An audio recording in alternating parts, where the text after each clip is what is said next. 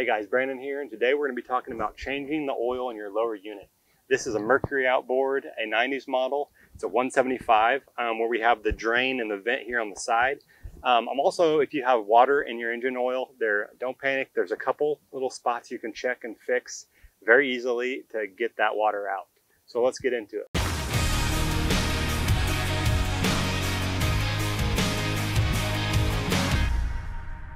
All right guys, so like I said, this is a 90s motor, so you're draining your vent here on the side. If you have a 4-stroke or some of the newer motors, you take the prop off and the drain and the vent are in there. Works the same, they're just in a different location.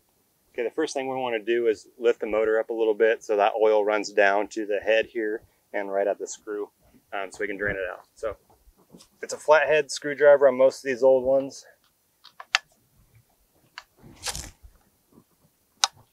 You can see right here, it's not really coming out very fast, so that's what your vent's for. So you're just going to take that and open that all the way up.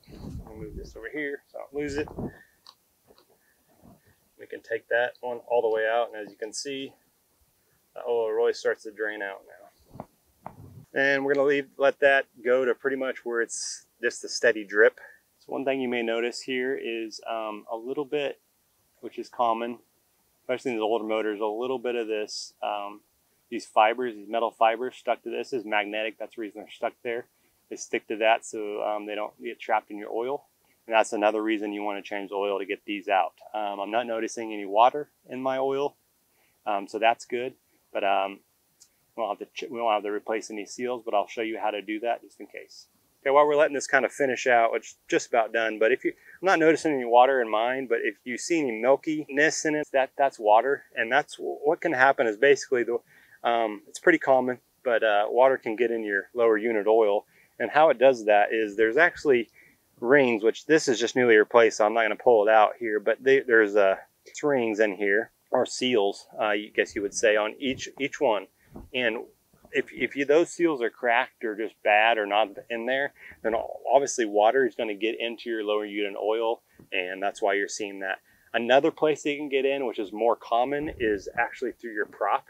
If you've got a lot of fishing line wrapped around your prop, that cuts into that seal, and that can let water leak into your lower unit oil. So it's a good thing to take this off as well when you're doing this, and check it for fishing line, check that seal that's in there, and replace that if need be. Okay, next you want to get your quart of oil.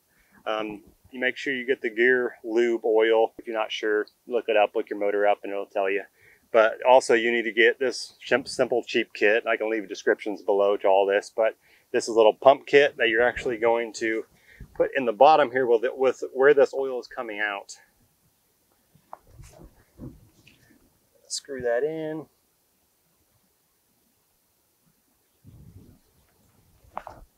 So now all you're going to do is you're going to pump this, and all you're doing is filling this bottom, this unit, lower unit, this head full of oil, and that oil is going to come up. And once it starts coming out this vent, that's when you know you're done.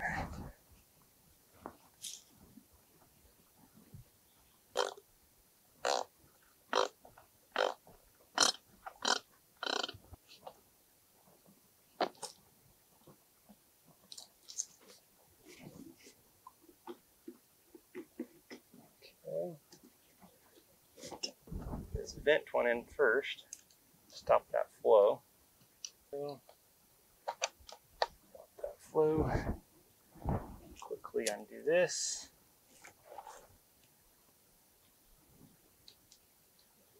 Put that screw back in without losing a bunch of oil. Hand tighten it pretty good. Both of them. Good and tight. And then obviously clean up your mess as best you can and properly dispose of your oil.